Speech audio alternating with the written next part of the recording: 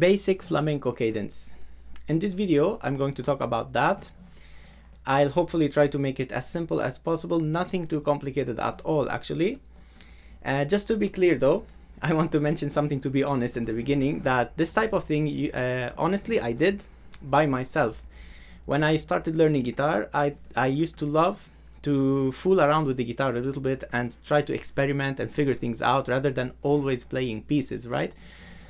So I did it by myself without really knowing theoretically what I was doing in music theory, I mean.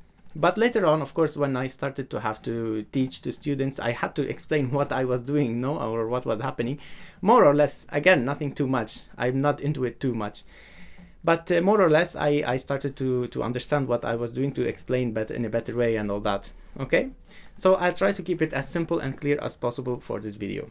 Flamenco is based on the cadence, right? As I'm sure you've heard many times before. Now, the word cadence itself is important to know. It's like a sequence of falling down, the fall, let's say. So if you take, let's say, E minor chord here, and we start going down the notes of E minor, but putting chords, let's say like this, going to D. So the E minor here is going, the falling down, right? If we put the chords on it,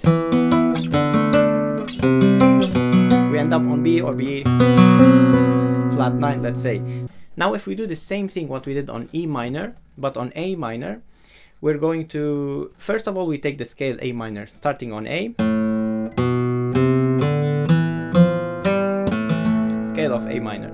Now to do the cadence, we go 4 notes starting from A. So we have A, G, F, and we resolve on E. Okay?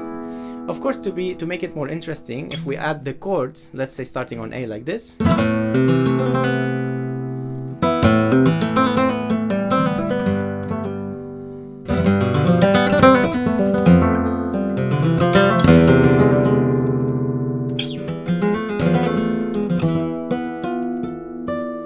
it's a little bit more complicated what I'm doing here, but the base is right there, the A, G, F, and then E or flat 9 is having this F note there. Now, what I want to say here is something very important about the chord progression, that it doesn't have to be like this always. It doesn't have to be A, G, F, E to be cadence, so-called, right? You can start, or you can mix up in any way you like the chords, as long as you fall onto E. Is going to be considered, let's say, as cadence. So even if you do, let's say if you start on E, you can even start on E, which later I will show you in some Palos. If we do on E like this and go up and G, we're always resolving on E, then it's cadence. It doesn't have to be just like that always. Now something very important, if you noticed in the cadence, on the last chord, something is happening a little bit off, let's say. If we take the A minor, and then we go to G, F, on the last chord, we're putting E, like this. If you noticed here, we have the G sharp. In the beginning, I used to a little bit, like, I think about it a lot, like, this is not on the key, but how is it happening? Why are we using this, right? So just for all of you out there who want to, let's say, an explanation for that, a brief one. I'm not an expert on that too much, but I will try to explain there. So to see where this came from, let's say, let's look at 2 different keys. A minor from here, and the A harmonic minor, which is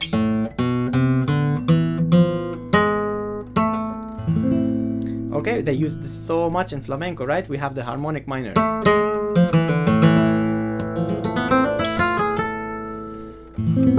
Right?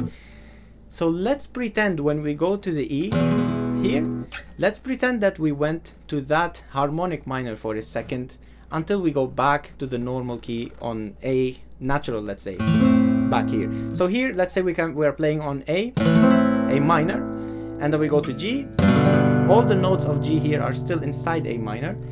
All the notes of F are still on A minor, except here we have this exception with the G sharp. In this this case, we can just pretend, let's say that we went to the harmonic minor just for a second, and then we can go back to the key after this. So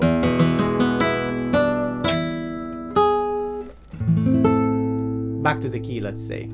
Okay, so now what if you're listening to a piece and you want to know where is the cadence of that, like the full cadence of that certain piece, which by the way I highly recommend always. If you're listening to a piece that the key of that piece is unfamiliar to you, you don't know where is what's the key, first thing you need to do is basically look for the cadence on that key, because at least in flamenco it's going to open up so much for you. It's very important. That's how I always do it. Again, unfamiliar key that you're hearing, let's say, look for the cadence first thing. Okay, let's say you're hearing only the Phrygian dominant, which in that, if I take A minor, the Phrygian dominant is going to be that chord right there, the Phrygian dominant. Now what if you're hearing only the Phrygian dominant chord on another key? Let's say here on Bulerías you hear this a lot. Let's say you're only hearing this and you want to know where's the full cadence, how can I find it? What you need to do there is take the tonic, which is going to be the C sharp here, and go up by 4 notes starting from the tonic. Let's say 1, 2, 3 and 4.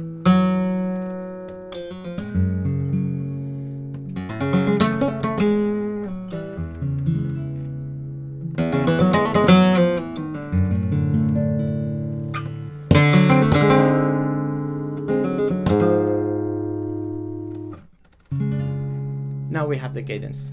Always the first chord of the cadence here, the full cadence, let's say, starting from the beginning, is minor, major, major, major. Let's say minor. Never. So many people make this mistake. Be careful, because here the key, if we take the notes, let's say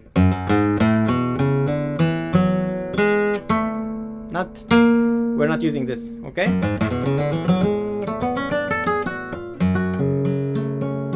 And then basically the notes inside of that specific key, if we're taking in this case now F sharp minor, it's all the notes inside the F sharp minor here, even E and D. Like we said before, the exception is on the last one, the Phrygian dominant. Here we are having this one, which is, like we said, the harmonic minor of this.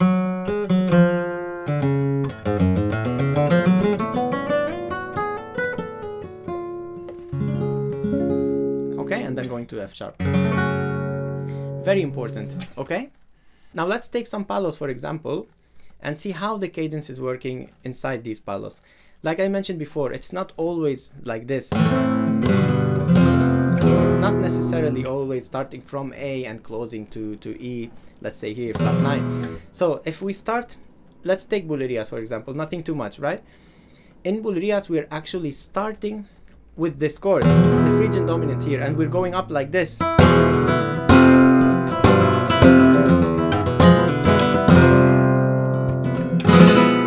Right? If you notice, the order of the chords started with E, actually, and then go up,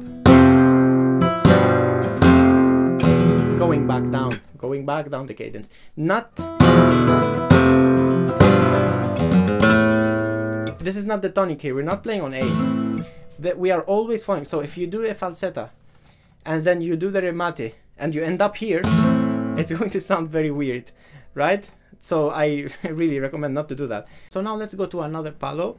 I'll choose Tangos for example, and I'm going to stay on the same key so that we can have a clear picture on how, on the same key, how the order of the chords are and how we are always falling on, let's say, the Phrygian dominant. It's better that way, I believe.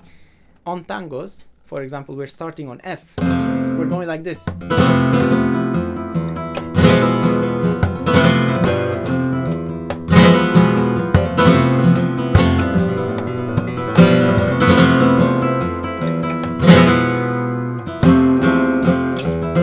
Right, we're starting F and then going to the Phrygian here, to the E flat 9, and then again F.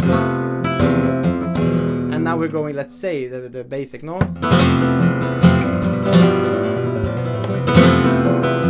We're going F, we're going G, F, and then falling back to the E. As you notice, it's similar to the Bulerías. It's not exactly the same, but it's very similar, no? In the Bulerías, we started on E. Right? And then in the tangos, we're starting mostly here on F. Of course, the rhythm is changing and everything as well. But the harmonies is starting here on F and then closing to always the E Phrygian dominant here. Okay? Now in Soleá, for example, Soleá we're doing like this.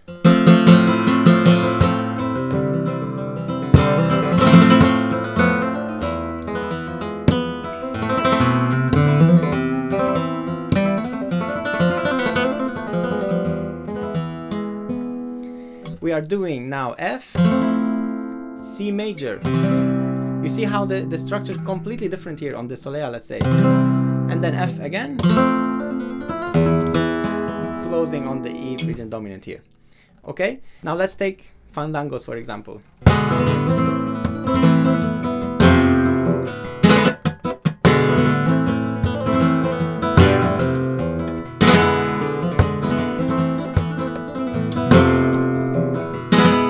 Right? In the Fandangos we're starting E. Here's the dominant. We're not really focusing here on the Phrygian dominant. It's mostly like a dominant for the A minor. Let's say 7, E7 now. And then F, E. You see that now the structure again is very different. Or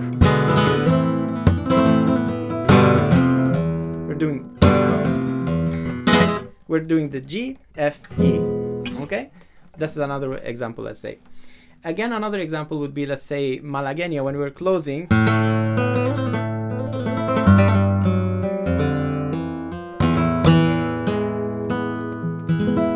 In the Malagueña, it's also very clear the cadence, how it's happening there. E, A minor.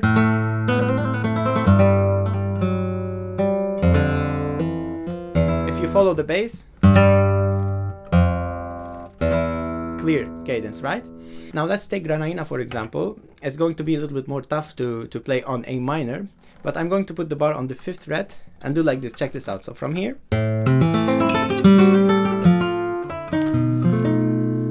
or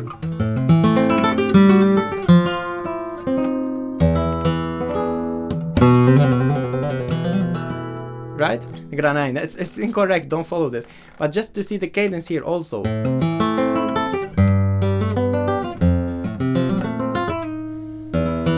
Right? A, G, F, E. Again, if we are taking the same key. Now let's introduce the dominants. The dominants basically are going to make what you're playing 10 times more flamenco, really, in my opinion. If you choose them on at the right place and the right position of the dominant, the right harmonies you put, it's going to make it sound really, really much better and more flamenco. Starting A minor. The dominant, now we're going to G. So what's the dominant of G? We're going to take D7. Now C7 is the dominant of F. And then here you can put, let's say, the 7th. This is going to add more tension before closing or resolving. Because if you're playing here, we want to go to E, right?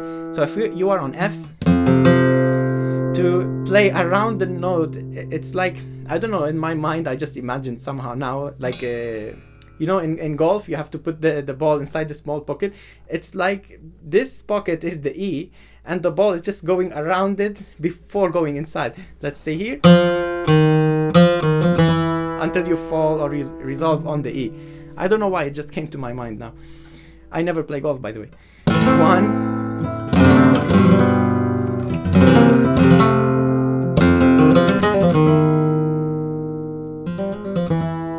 right? It's very, very important. It makes it much more flamenco. Now let's take the middle position of the dominant chords. For example, from here I like to play por Soleá, for example, like this.